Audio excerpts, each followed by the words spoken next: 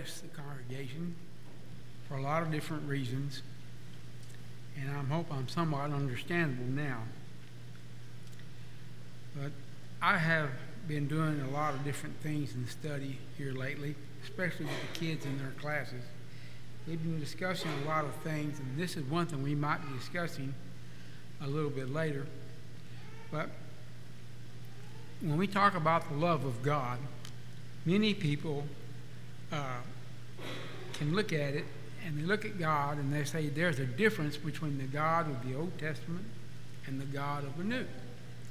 They say that in the New Testament they're dealing with love, and in the Old Testament he's dealing with a lot of other things, but a lot of people do not look at the Old Testament and see the love that is there. And if you start looking, it's really quite amazing. In Hebrews 13:8, it says that Jesus Christ is the same yesterday, today, and forever. And this is one of the things that helps us to understand that love in old and new is the same God. It doesn't matter. In John 3:16, it says, "For God so loved the world." And people look at that and point at that, and they forget what is the real meaning of true love. In John 14:15, Jesus said, "If you love me, keep my commandments." The point of it is that it's just like James, the 2nd chapter, talks about that faith, the difference between faith and works.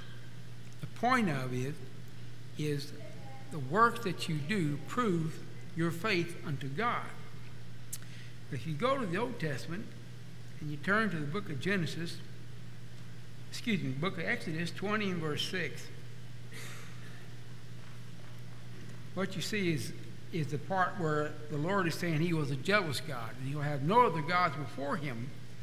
But in verse 6 he says, "But showing mercy to thousands and to those who love me and keep my commandments."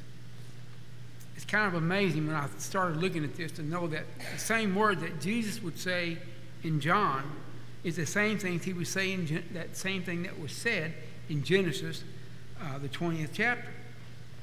But that is actually just the beginning. In Leviticus 19 and verse 18, he says, "You shall not take vengeance, nor bear any grudge against the children of your people, but you shall love your neighbor as yourself." Where have you heard that before? In Deuteronomy, the 4th chapter, in verse 37, he says, "And because he loved your fathers, therefore he chose their descendants after them, and he brought you out of Egypt with his presence, with his mighty power." He loved their fathers. In Deuteronomy 5, in verse 10, it says, "But showing mercy to thousands, to those who love me and keep my commandments." Another repeat from Genesis, the 20th chapter, verse 6. In Deuteronomy 6 and verse 5, it says, "You shall love the Lord your God with all your heart, with all your soul, with all your strength." We've seen that in the New Testament as well. In Deuteronomy 7 and verse 7, it says, "The Lord did not set his love on you, nor choose you, because you were more in numbers than any other people, for you were the least of all peoples." He chose to love them. In Deuteronomy 7 verse 8, "Because the Lord loves you." In verse 9, "Therefore the Lord your God, he is God, the faithful, who keeps covenant and mercy for 1,000 generations with those who love him and keep his commandments. He will love you and bless you and multiply you."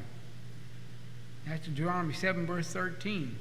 In Deuteronomy 10 it says, "Now Israel, who does the Lord require of you but to fear the Lord God, to walk in his ways, and to love him."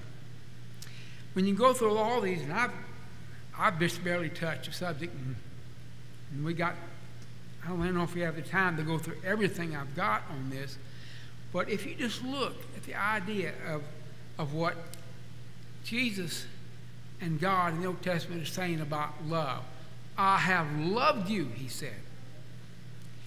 And he said, if you love me, what? Keep my commandments.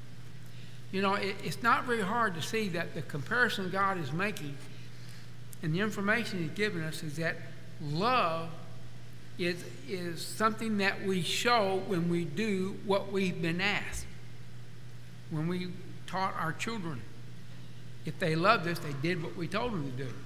Pick up your clothes, put away the trash, etc., etc. Love was proved by what you did. And love is that way.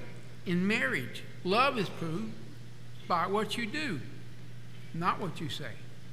In marriage, we show our love to our spouses by the things we do for them, with them.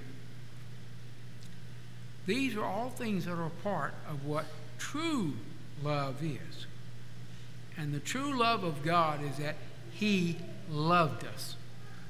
We are looking, partially quoted John 3:16, but God so loved the world that he gave his only begotten Son, that whosoever should believeth in him should not perish. Why did he say should not? He didn't say will not, he said should not. He said should not because it is conditional that we love him back. And we love him back by doing what he's asked us to do. And those are the things that are fundamental part of the Old Testament and the New. Old and New are full of God's love to help us to learn, to follow him. It is not forced. We are not marionettes, puppets. It has to be a free will. It's something you choose to do. You can't be forced into it. You will not be forced into it. It is your choice to serve God or not.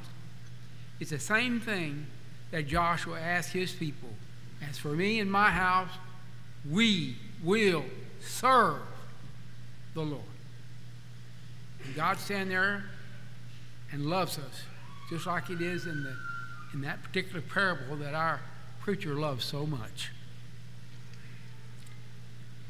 But if you have a need today to become a Christian, to become what God wants you to be, because he loves you, and now is your opportunity to come and to put your Lord on in baptism and become a part of his.